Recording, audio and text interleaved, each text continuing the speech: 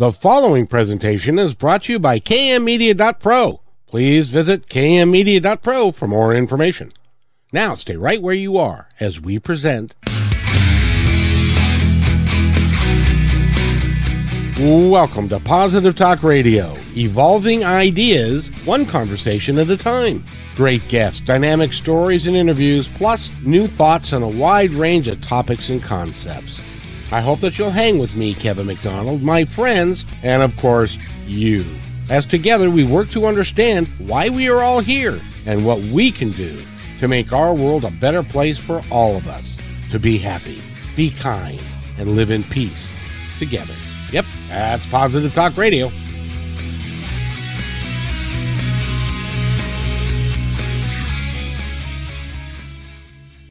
Welcome, everybody, to another episode of Positive Talk Radio. It's a Monday, and it's a very nice day.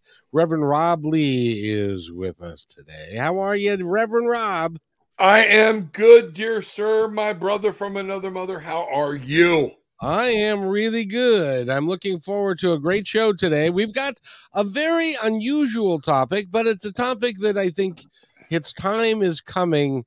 And it may be coming sooner than we all would really kind of like it to. But Dr. Brian Fisher is with us.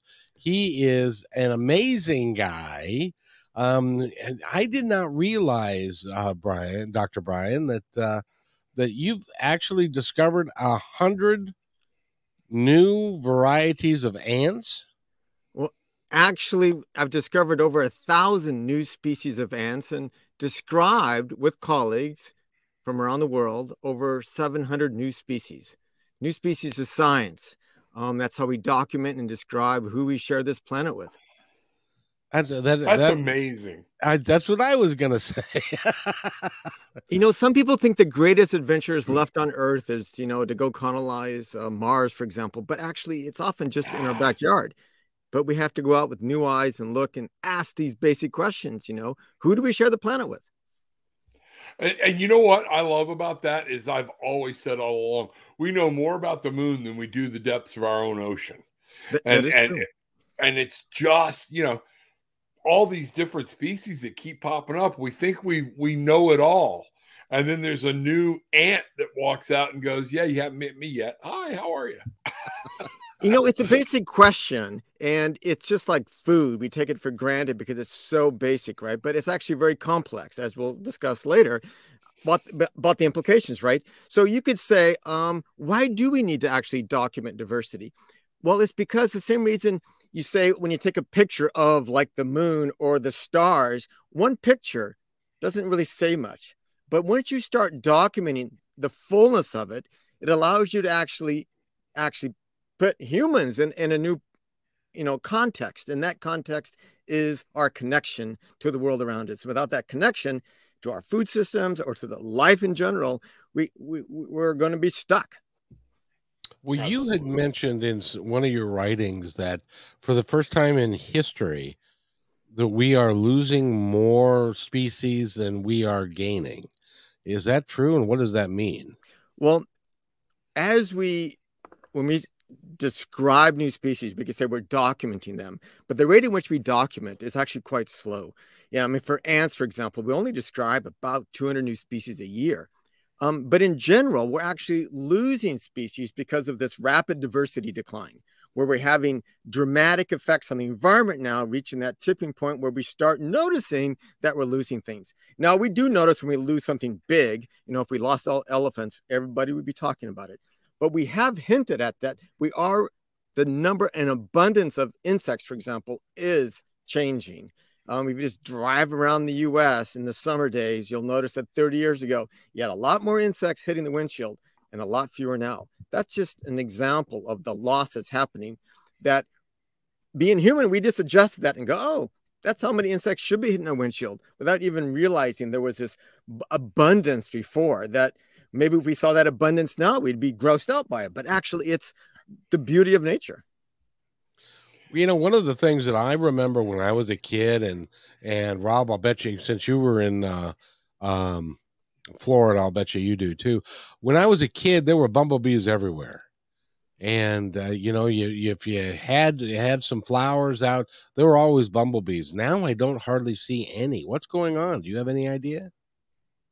Well, bumblebees are one of those important species that impact an important process called pollination. And we do know that there has been a spillover of pesticides that have impacted a lot of the bumblebees and bees around us. And those are important components. Now, we've tried to replace all the native bees with the imported bee to do the job of pollination.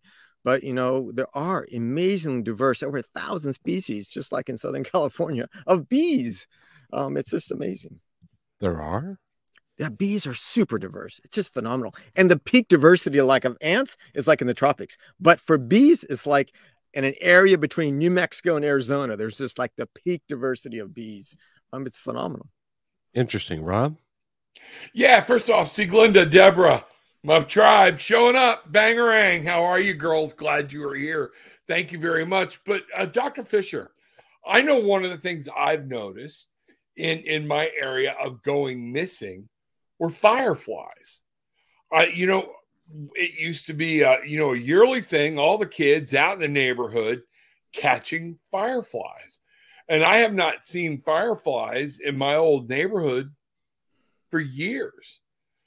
Are fireflies being endangered or subsiding, or is it the pesticide thing you're talking about? Well, what's happened there, I don't know locally, but in general, these issues of species decline with insects has impacted all of the insects, and including those beautiful lanterns that light up at night that we all appreciate when we're camping in the Midwest and elsewhere. But it's a sign that we are impacting the environment. Sadly, we don't have like a Dow Jones index to the environment where we actually can say, yes, you know, it's embarrassing, right? We don't even have the details to say this has changed and what's causing it. We haven't monitored biodiversity. And it's because somehow, for example, insects, you say, why? Why is, you know, why should we be studying the insects? Well, I think we're beginning to realize it's part of the glue that holds the world together. And without that glue, what's left? In other words, I think finally we're realizing we're having an impact on the environment, but often we don't make action. We're not taking the necessary steps. And my fear is that by the time we get around to studying them, we would have lost so much that there's not much left to study. I agree. And now here's another, I think it depends on, it's sad to say for our society, what strikes us as cute. Like everybody with, my thing was killer whales, you know? And so therefore the whale wars, all this stuff we're attracted to, but I don't think anybody thinks ants or roaches or some of these bugs are cute. So therefore they don't care. What do you think? Well, if they are cute, you do have an easier life, right? But I think we have to get beyond that, right? I agree. We have to get beyond that, and our survival will depend on it. It's just like nobody finds money cute, but you can do a lot of things with it. And we have to realize that the environment is something that we need to do things, and that's living. If we expect our society to function even close to what we have now with a growing population and intricacy and social integration, we're going to have to figure out the environment and just not disease biology and epidemiology, but we have to figure out how systems work.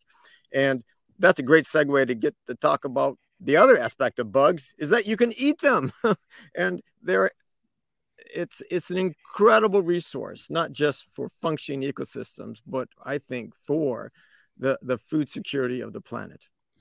Well, before we go there, Sieglinde, that's right, has a question, which is, why are the beetles that look like ladybugs overpowering? Why so many? Have any idea what she's talking about? Maybe she's talking about ladybugs and overpowering, like there's so many of them. Well, they respond, in general, the cycle of an insect. There's a moment where they're just like in your face because that's the peak diversity of them. Like butterflies come out during a certain season, and same with ladybugs, they come out in a certain season. And that abundance may be shocking, but it's actually just part of nature. Like you used to be able to go and see loads of sea turtles on the Florida coast. You know, you don't see that anymore, and it's different. But there are beetles that can hurt you, right? There's some that actually spray acid and so forth. But I just think kidding. I had no idea. The bombardier beetles are incredible. Yeah, what Glenda's talking about is the Asian lady beetle. And it looks a lot like, I mean, it looks like a ladybug. But instead of having like 4 black dots, it's covered in black dots. And so, but they're eating everything is what's going on. So, I mean, I think that's what she was talking about. See, Glenda, if I got it wrong, let me know. But yeah, I had heard the same thing. And because a lot of people have to be warned, make sure you're looking at the dots before you bring that beautiful little creature into your home or into your garden. Do you know anything about those? Yes, well, humans love to transport other insects around, you know, and ants included, right? And it's an interesting phenomena where you bring an insect that's not native to a new place, and some of it just gets squashed by the natives that outcompete it. But many times you bring in a new species and it's free of its disease. It's free of everything that used to compete with it back home because they evolved in the same environment, and they're just free to actually usurp the energy flow in the system to grow to incredible abundance. And often that abundance is temporary in terms of evolutionary terms, but ecologically, it's a huge impact on us. So for the next 20 years, that species may be super abundant because nothing's impacting it. But eventually, usually a disease, a virus, a fungus will come along and start competing with it and reducing the population. Cool. So they can actually harm a dog if the dog eats it and puts them in their mouth, kind of thing. They actually, that's where I heard about it. I think it was Dr. Pol or something like that. They're eating the plants, or and these don't digest or crunch. They actually kind of grab hold inside and hold on up in their gums and form, and they're very harmful. Yeah. So yeah, but they're so pretty, you know, kind of like my ex-wife, you know, very harmful, but bad looking. So Dr. Brian, one of the reasons why we wanted to have you on was because we're going to talk about a subject right now. First of all, there are 7 billion people on the planet, and our food supply is going to at one point come into question. That we can feed everybody given what we currently are doing.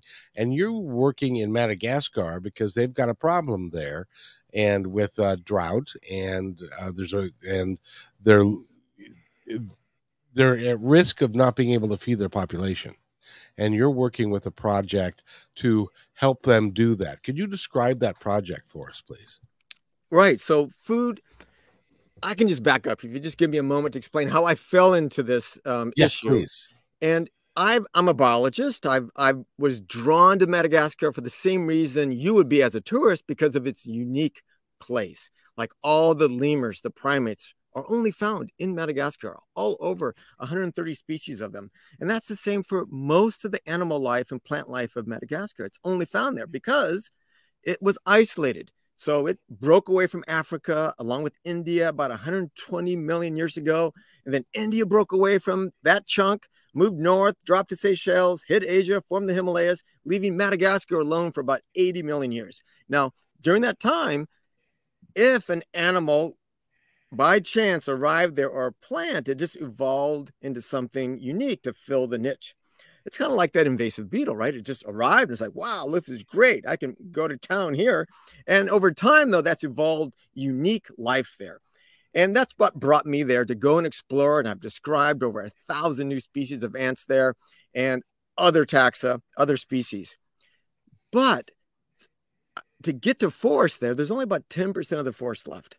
And you have to make this an incredible human effort to go and get to that forest, and you go there and you make these discoveries and you get back to the lab, and 2 years later, you want to go back to revisit what you discovered to learn more about it. And then the forest is gone.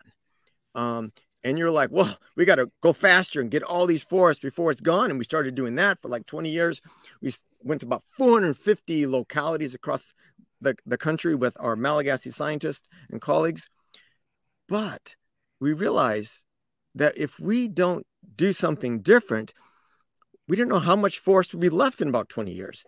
So we started looking at, well, what are the issues that are underlying why this forest is being lost? And it's not like there's a giant deforestation program run by a corporation. It's actually people living around the forest making daily choices about how to feed themselves and their kids. And it's that question, how to put food in my stomach, is driving deforestation. That drives them to go in and hunt the lemurs. It drives them to go in and cut down the forest to grow maybe corn for just a year because the soil is poor, and then cut down more forest the following year. So we thought, is there anything we can do to actually stabilize that, issue about food security? And I thought, as an entomologist, I have nothing to contribute. But then it just hit me. Edible insects. We've seen everywhere we've gone to in Madagascar, the locals eating edible insects. And we thought, well, what if we could actually, instead of making that insect that's abundant for 2 weeks of the year, if we can make it abundant all year? So instead of just foraging for that insect, we can make it just like potatoes and rice, just right there at the doorstep, so they don't have to go and cut down the forest.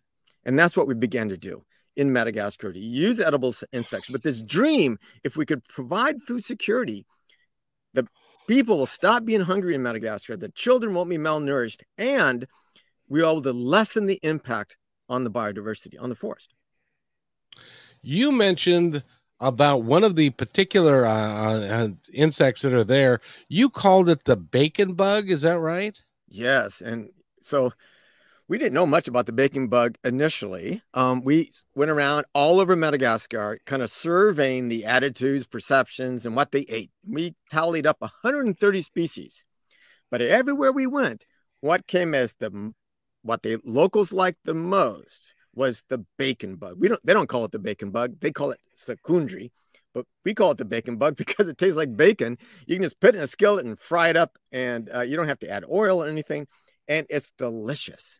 And everybody loves the bacon bug. In fact, it even sells, if you have extra, you can sell it on the market the same price you sell shrimp. It's actually delicious.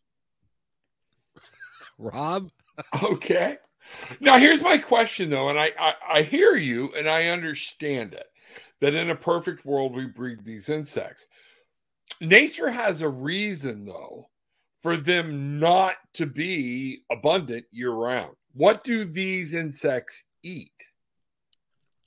Great question. Why aren't they abundant year-round?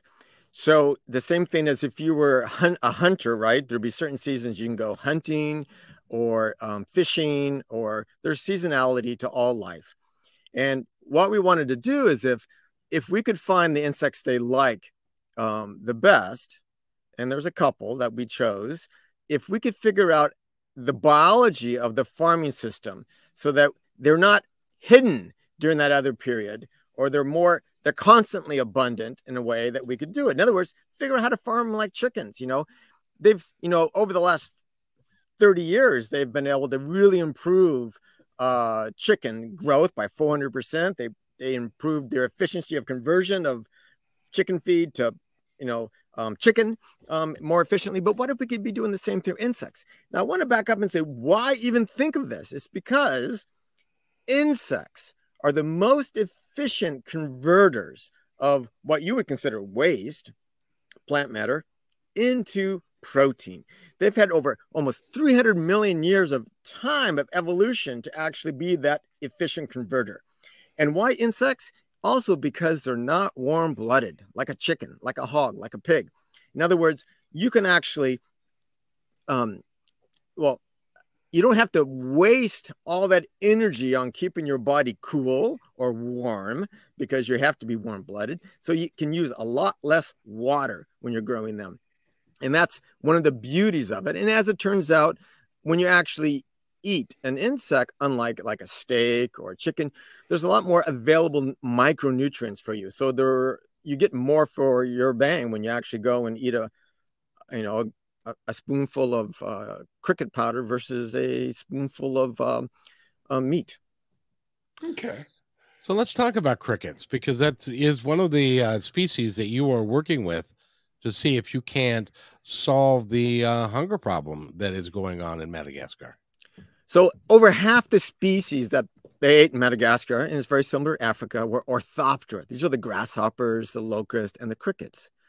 And we found out that there's many, many species, because what they do is just choose the most abundant one that's locally available. So it's not like the bacon bug where it has to be that species to eat it, because that's the tasty one. With the crickets, it didn't really matter. Or if whatever species we could actually farm, the end result, the taste was basically the same, and they could use it in their same way of cooking. So they were happy with it. So we went from looking at grasshoppers and locusts, which ended up being very complicated to farm, to choosing crickets because it was just easier to farm. And that's where a lot of fun science began in this process. As a scientist, I was worried I was giving up science to do this project. But as it turns out, it's all about science. We had to actually first figure out what species and figure out the technology to farm them. And then everywhere we went, there's a different habitat and different species of crickets. So we wanted to we're changing our cricket species, no matter if we're going in the desert versus the rainforest and or high in the mountains. It requires a different locally adapted cricket species to be able to farm. And it's been really fun figuring out all those kind of neat questions about how to farm at scale, not just like to feed a family, but to feed a whole nation. So Mike, again, I want to follow up on that, like with the bacon bug or crickets or whatnot. What happens? And remember, I'm from Florida, so there's a reason this pops into my head. Okay, people brought, you know, the snakes, pythons, boas, things like that. Now they're not, you know, from this area. So that was really stupid to do to begin with, but they started they were selling them. Okay. And the little thing called Hurricane Andrew came through, wiped one of these farms out. And now the glades, and they're invading into Miami, and everything are actually there. They've become an invasive actual species. So the bacon bug is, are you saying we could move that from one continent to another? And if something happens and I have my bacon bug farm and the fence get blown down or whatnot, and they all escape, is there a danger, or is it because of the bacon bug or the cricket of what they are that it's not going to hurt? You kind of see where I'm going. Is there, you know? Yes, it's a good question. Some people along the same line say, well, what happens if your building breaks and all the crickets get out? Well, they just eat all the local food, for example, other people. Well, why in Madagascar in particular, we don't want to introduce an invasive species. That's just not the right direction we want to go. So that's why we're using local species. So we're actually farming a species that's abundant right outside. And that's why we keep having to change species wherever we go and set up a farm in Madagascar, because we want it to be a local species. So we have more work to do, because we're not just farming one cricket species, we're farming a different cricket species based on the local habitat. Now, cricket farming is an international business right now. There's cricket farms in Florida, Canada, all over the world. I think there's like 10,000 in Thailand. And they all farm just 2 or 3 species around the world.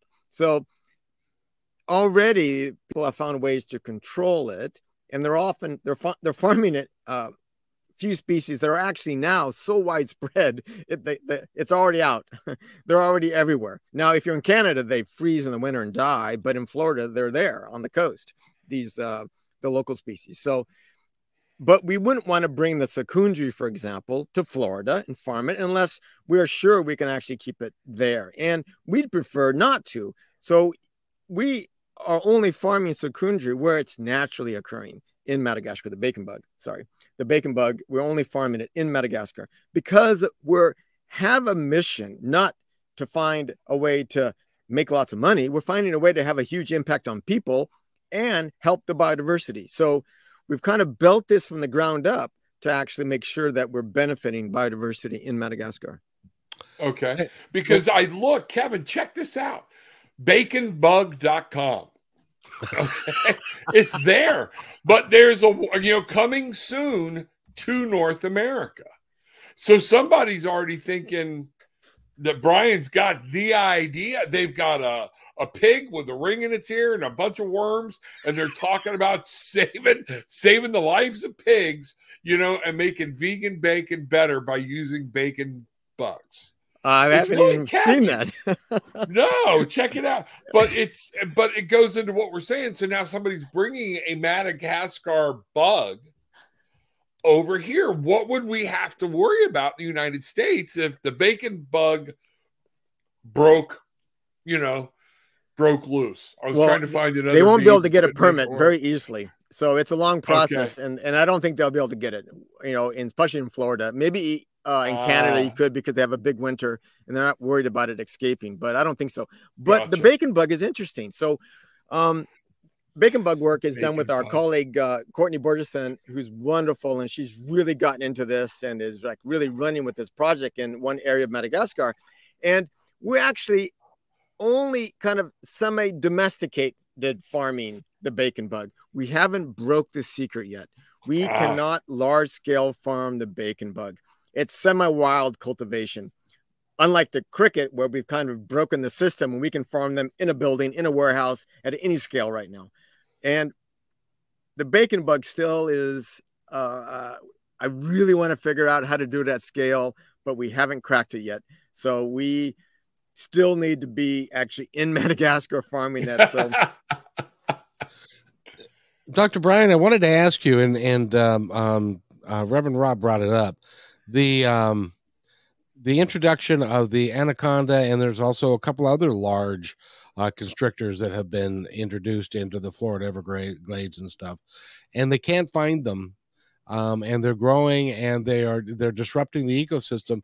Do you what's the scientific community think about that? Is that going to become a huge problem for? Well, I imagine it already is a huge problem, but how are they going to, or are they going to be able to put the toothpaste back in the tube, so to speak? So eradication of invasives is a huge topic, and if you're a small island, like a bird sanctuary on an island, there's a lot of investment in eradication of cats, of goats, of other insects, maybe even ants on Catalina Island. That is impacting it. But once it's out in a huge area like Florida, there's like no way. So the cat is out of the bag, and there's no way of going back. Now you can kind of look for ways to have a check on them. I think there's roundups now, but I don't know if that's having any impact at all. But eventually, not in maybe our lifetimes, but eventually nature will have systems. Other animals will learn to actually prey on them if they're allowed. So if we have any other predators, there would be the bobcat, I guess, or something like that, will learn to actually prey on them, like the eggs. Somebody's got to love to eat python eggs, right? So something eventually will learn to capitalize on that resource. Yeah, I am so glad. I hate snakes, and I just can see there being like. Well, did you hear about the gentleman the other day that was driving down the road? It was dark at night, and he ran into an 11-foot alligator in the middle of the road, and killed the alligator and himself because that sucks. He flipped the car and ended up upside down in the ditch and stuff like that. So, I mean, where was that at? Florida. Okay. That's why it didn't make the news down here. Okay. So but it's tough, because some of these species. So, I'm just glad that in where I live, it gets cold enough to where, rattlesnakes and all those things, they don't want to live here. But it is interesting, our acceptance of abundance of nature, right? I really like about Florida that they do accept the abundance of alligators, right? I mean, if you go to, I don't know, Wisconsin, and they get 200 wolves there, they go crazy, right? I mean, they just go like, there are more people being hurt by dogs, but all of a sudden, if one thing gets hurt by a wolf, all of a sudden it's out to get them, because we have this historical baggage of always killing wolves, and that we just can't get rid of it. But somehow, maybe because for some reason, that history is not there for alligators, and we still have them, and I love it. Okay, so let's turn back to now. I grew up in the food service industry, and I would like you to tell me how we can package crickets so that people will eat them here. Well, that's a great question because, you know, we have nothing but acceptance right now in Madagascar. Like, we cannot produce enough to meet the needs of our programs. And so I, as a Westerner, was very worried about perception, right? And I was like, oh, let's do this study to figure out if people eat it. It's never been an issue. For example, we have a school lunch program, worried about what age group the kids will actually, or if they're in the city versus the country. Well, we had all these studies going on, and it's never been an issue. Why? Because it tastes good, and it's tradition, right? Tradition is an important word there. And now we go to health clinics, and we try it there. Well, people want it. Well, they want it because they see immediately the people that have cricket protein in their diet are responding to medication, are gaining weight, and are getting better. In fact, our tuberculosis clinic, where we first did the trial, half the patients had cricket powder, half of them didn't. Those who didn't did a sit-in and demanded, and they refused to eat unless their meals also had cricket powder. So bingo, it ruined our experiment, but everybody got cricket powder and everybody got healthier. Now all the clinics want cricket powder in Madagascar. And for famine relief, people love it too, but they're like, oh, maybe just because they're hungry, they'll eat it. You know, they'll eat anything. But it's not true. It tastes good. So to me, the challenge, if you go to the Western diet, is how do you get it to people to try it? Because if they try it, they'll already have, it's like just trying it's the gateway. If they can get over that initial hurdle, because it's not tradition, because it's new, those two things are the challenge. And one way to do it is to kind of just slip it into food as like hamburger helper. So I don't think people are going to be ordering up a big bowl of cricket powder to serve at the dinner table, but they might realize that, oh, at the store, you know, this meat product's getting kind of expensive, but if I buy this over here with, it's like a cheaper hamburger, and I'll buy it, and the kids love it. So bingo, and that's how we get it in. Cricket powder. Now, is it, I guess we're grinding up crickets. Do you grind them live? Do you kill them? Do you roast them first? Are they, you know, what's the stages of cricket powder? That's a great question for a couple of reasons. One, we wanted to actually produce something in Madagascar that was part of that tradition. So I went back and read all available literature for 400 years where any mention of the traditional diets of Madagascar. And from the earliest times, they remarked that in the South, they would say it like this. Every, you know, household, any smart thinking household would have a stash of cricket powder basically in their home. I'm like, wow, that's pretty cool. Why? Because of that time of plenty, because the powder is stable. So they could actually use it at any time. Even 2 years later, they could just use it. So they would, when locusts were plentiful, they would gather them up. They would even stop wars and gather up the locust, boil them, lay them in the sun, and then when they dried, grind them into a powder. So we wanted to make a powder because that's how the locals did it. But as it turned out, it's actually the best way to conserve it. Once it's ground to a powder and sealed in a bag, it's good. It's got a shelf life of minimum 2 years. And that allows us to ship it anywhere in Madagascar for famine relief, for school lunch programs. It can just sit there, not in refrigeration. And then, you know, you scoop it out and add it to your sauce for your hamburger helper, whatever, or your spaghetti sauce or your sauce on your rice. So that's the beauty of it. But if you talk about farming practices, the beauty of farming crickets is that you don't harvest them like a cow in their youth. You don't harvest them before they become an adult. You actually harvest the cricket at the end of its life. After it's already laid eggs, if it's a female, after it's already mated, if it's a male, and we time our harvest 3 days before they would die naturally. And that allows us to maximize egg production, reproduction for the next batch. And then they are about to die. We don't want them to die before we harvest. So we harvest them and we just put them asleep. And you can do that with the CO2 and our large scale farms. That's how we do it. And then they just actually are killed then.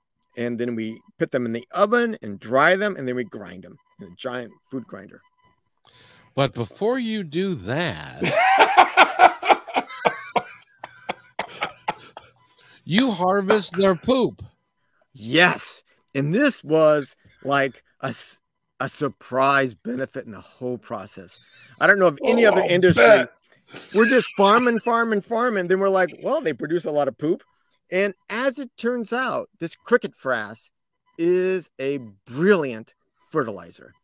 And we are actually selling the fertilizer right now and testing it in reforestation and vegetable gardens, because we think we can offer, you may have mentioned that at the local village level, they're cutting down the forest and cutting down more forest because the soil is not sustainable to keep farming on it. But we're producing this magic fertilizer that actually extends and bioactivates the soil. In the US, people are buying cricket fertilizer from the cricket farms. Do you know who is? It's the marijuana industry. And they're paying top dollar for the, see what happens for the cricket frass because it's so good. You only have to apply it once. Unlike chemical fertilizers, it doesn't leach out. You don't have to keep applying it. And we first started just with like vegetable gardens, and now we're going on to cash crops like corn.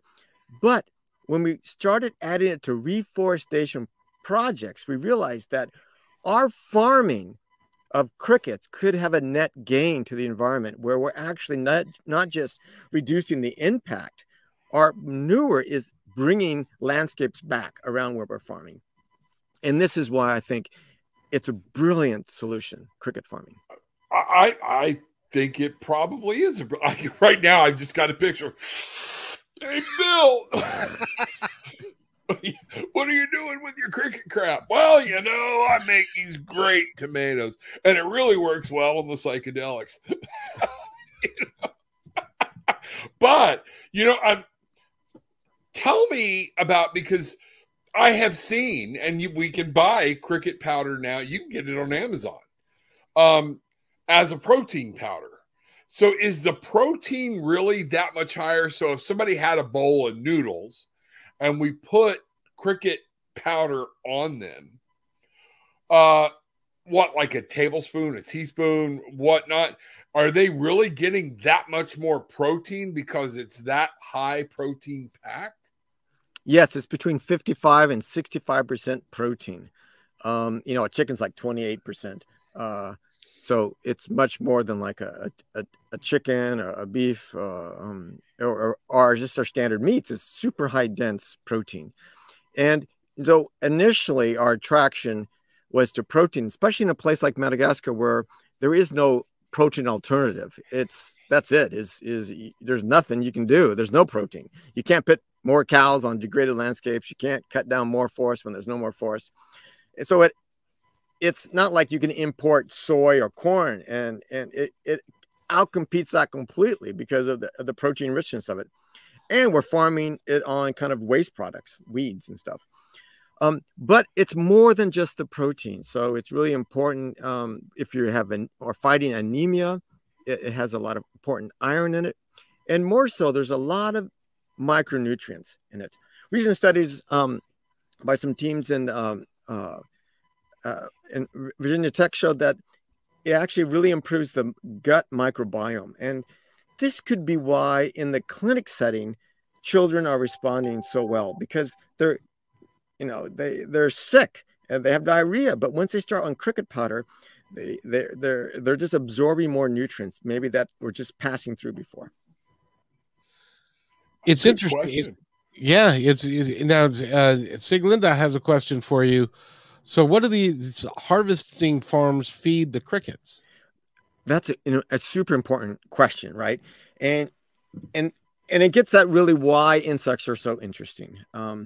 First, you could talk about conversion rates. Like if you have a pound of feed, how much protein do you get at the end? How much animal do you get at the end? And as it turns out, that it's compared to like cows or pigs, it's super efficient. Like there's so many more times the conversion rate for crickets. But as it turns out, it's very similar, but better than a chicken. So we have to look at just more the conversion rate.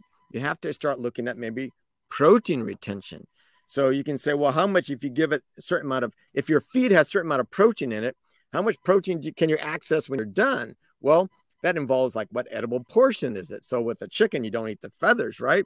But with the cricket, you eat everything, and you don't eat the bones maybe. And culturally, that differs around the world. So some people eat the head, some others don't.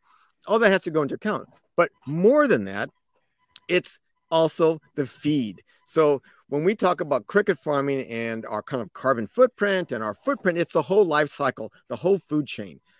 How much did that feed travel to actually get to where we're actually feeding the crickets? And what we're doing is taking advantage that these crickets are able to eat a much kind of lower grade waste product than like a chicken. And we're able to use ag byproducts like leaves of this product that they love to eat in Madagascar called manioc or cassava. And we take the leaves from there. We take other ag byproducts like bran, for example, or brewery yeast, and add that and make our recipe based on what is locally available. So we don't have to transport it very far. And that actually reduces our costs tremendously in terms of farming, because our model assumes that we're going to get basically free feed based on the weeds and whatever we can get locally. So when we go to an area to farm, we have to first go there, figure out what species, biologically, what's the locally adapted cricket species. And second, we have to actually survey the feed that might be available. That's the weedy plants or ag byproducts, and then make a recipe that works with that cricket species. And that's the science again. It doesn't work unless you do both of those.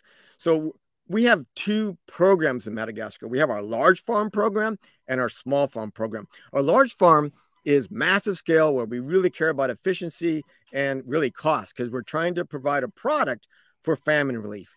And you would think, well, that shouldn't be too hard. Well, it is, because you have the United States, the World Food Program donating all this stuff to like Madagascar.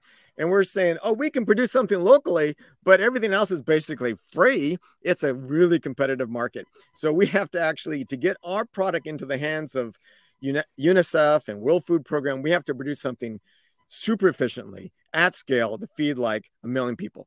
And that's been a challenge we're working on right now. And we're just opening actually on April 15th, our first large scale farm of about 20,000 square feet to test this model. Now, we also have small farms, and this is really exciting, where we go to like that health clinic of tuberculosis who says, we want cricket, and can we do it ourselves? Yes. So we're have these farms now that we can actually establish in a school, even a prison, a health clinic, where we can actually go there ahead of time, figure out what cricket species, what's the local feed, and give them a starter kit. And one by one, we can actually build resilient, empowered ability to actually provide their own protein source.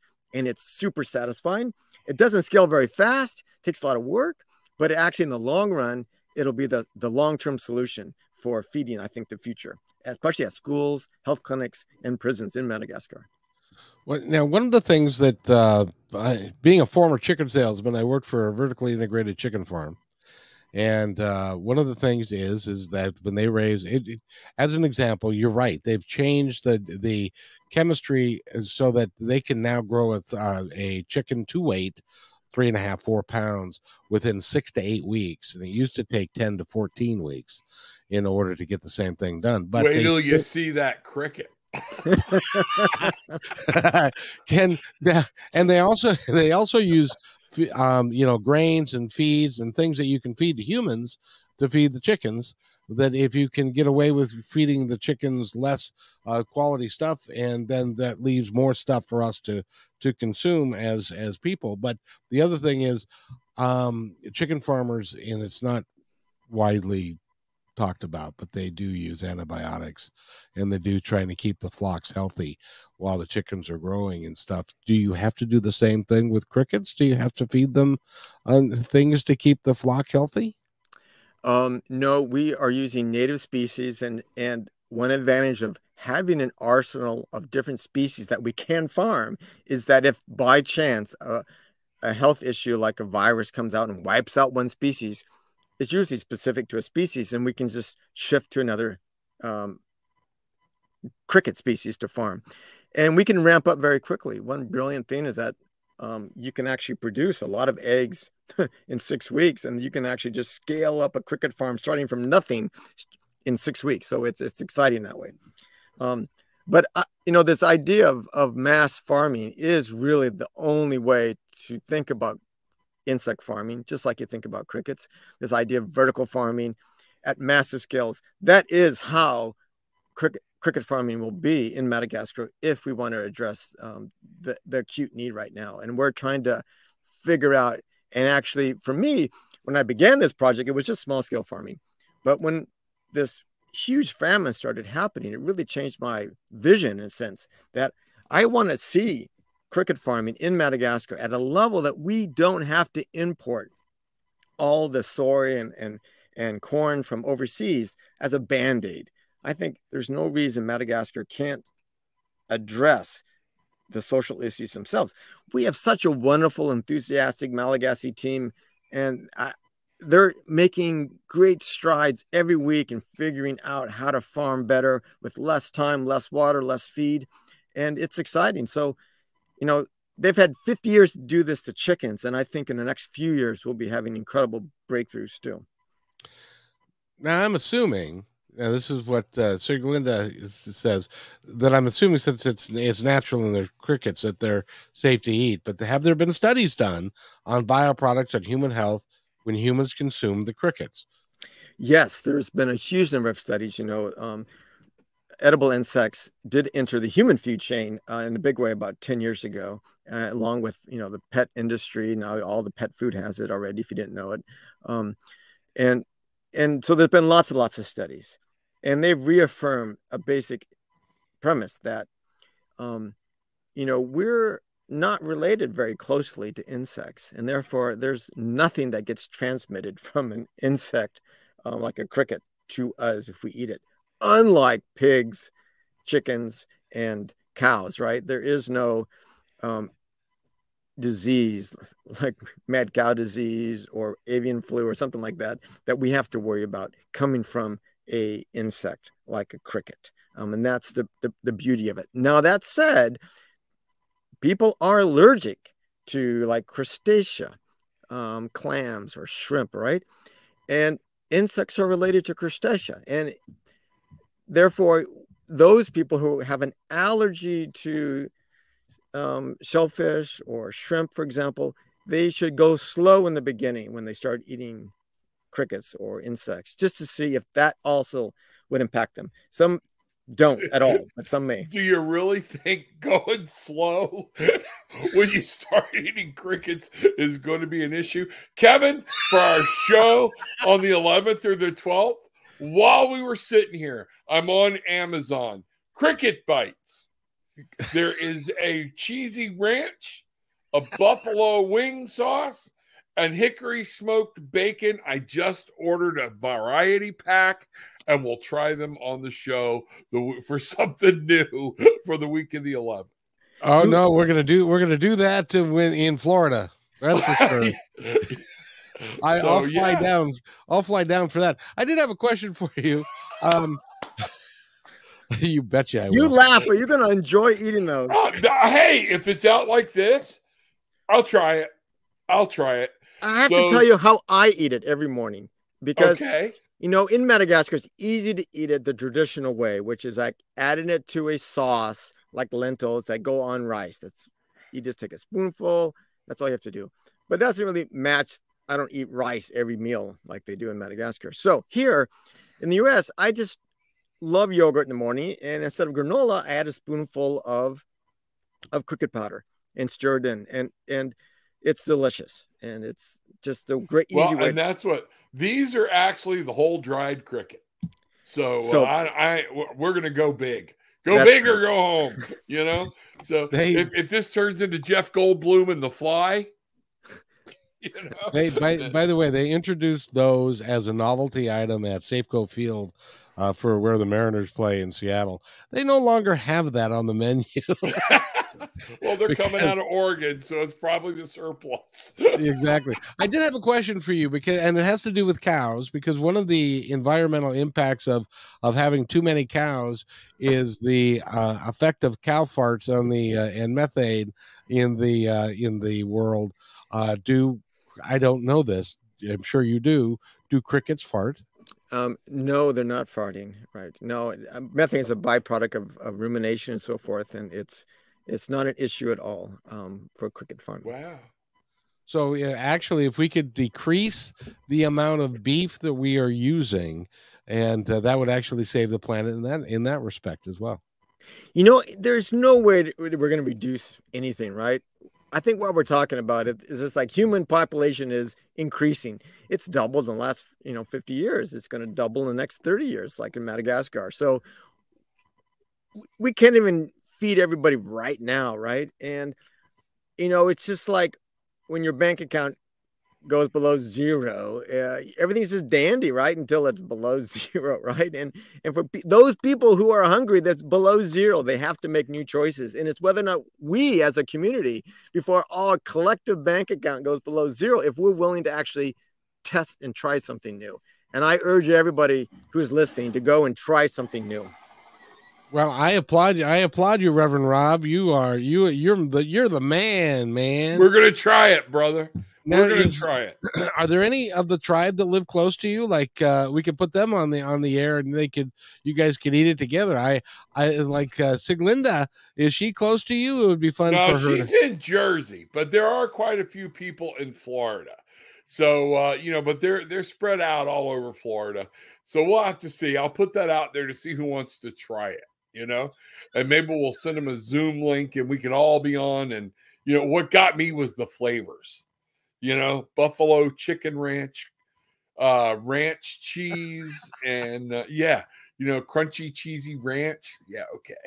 Well, I got a question for those of you that are listening and now and later. They've got this new hamburger that is a meatless hamburger patty, and it tastes just like a regular hamburger patty. Have you ever looked at the ingredients of what's in that? No, I have not. I would venture to guess most people have not, because it looks like, and it tastes like a hamburger.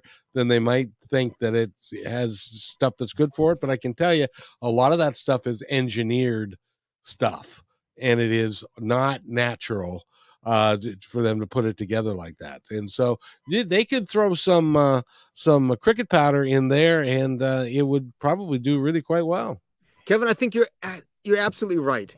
I mean, the sales are booming for that, right? And so people love it, and they can't keep up with demand.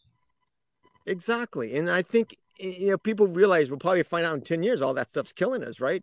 And we're not even interested in it because it tastes good, right? And so we just got to get people willing to try it.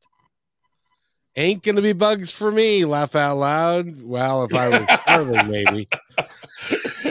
You see, this is what we're up against now. Have you tried that Beyond Beef or whatever? It's amazing. I have, but do I still eat it? No. Do I look like? Yeah. No, they are. It's very huge. And by the way, I do, for anybody that says that they don't want bugs in their diet, if you're eating any processed foods in the United States, you already have bugs in your diet. Oh, yeah. Another question we get often from vegetarians who are willing to try it, like, I can't stand the fact that you're killing an animal.